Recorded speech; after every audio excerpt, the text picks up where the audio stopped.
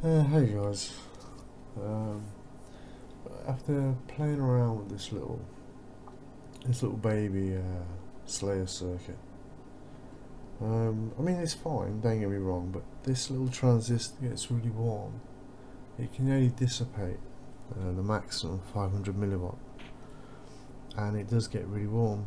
And I played around with quite a few, from 33k down to 3k resistors, and you don't really get a great deal of performance. So I tried a BD135. Again, that gets really warm.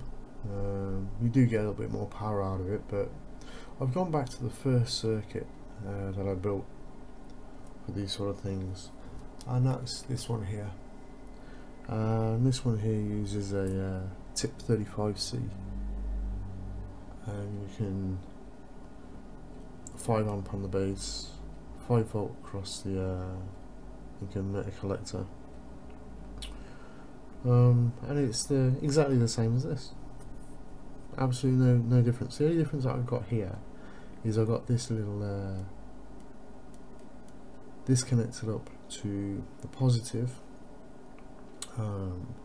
So it's for a capacitor, or it's for so I can just clip on different capacitors and play around with different capacitors, because this particular, oh sorry, I'm shaking around, is a little bit bigger, nowhere as big as the biggest one, which is over there. If you can see it, just slumped in the corner as it fell down on me the other night when I was playing around. Where's that going to settle? It's going to settle, okay. Yeah, so you can put a capacitor on here, put a little bit of extra oomph. I've tried all sorts, but I've got a few extra capacitors. I've got another couple of these through the post today. These are out of I think they're microwaves or cookers or something.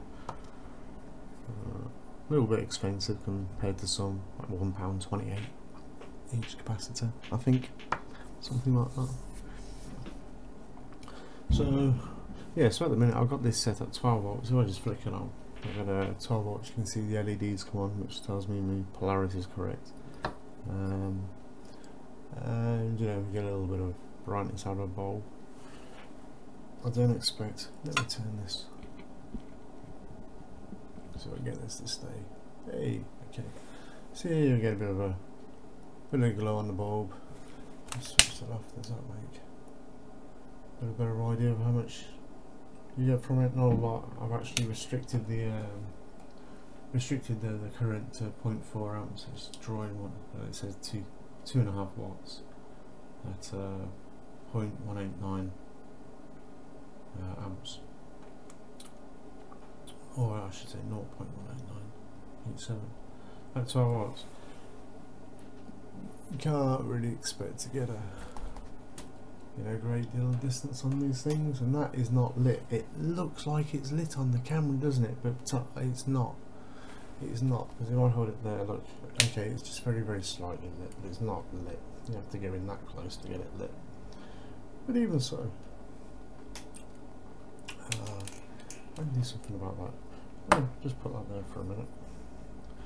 We'll put it on top. No, you can't see it anyway.